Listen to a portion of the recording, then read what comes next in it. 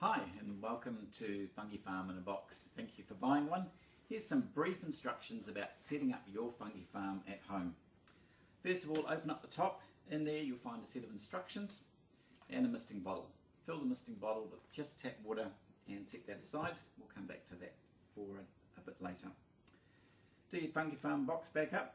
Then you're going to tear off this front part. So just stick your finger in there and then just pull it off. There's your fungi farm. All we're going to do now is we're going to cut a small T-shaped hole in our box. We're going to do it in the middle and we're going to do it about 2 to 3 centimeters across. You can do this with scissors if you like, or with a knife, whatever's most convenient. There we are, that's it. You don't want it any bigger than that, okay, and you don't want any more than one of them, okay.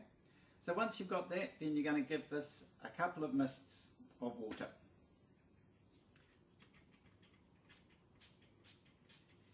And that's basically set up.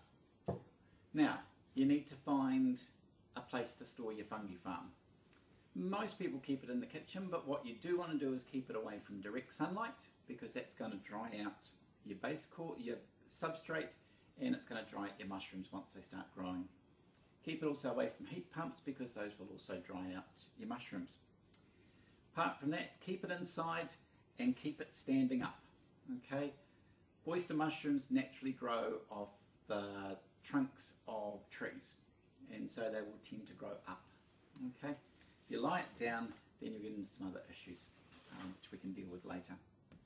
So that's your fungi farm. You're all set up. They do like some temperature variation, so don't put it in the hot water cupboard.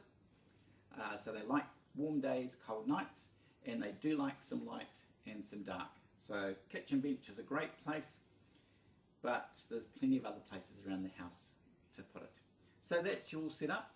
In about a week, 10 days, might be a little bit more, might be a little bit less, you're going to be ready to pick your first set of mushrooms.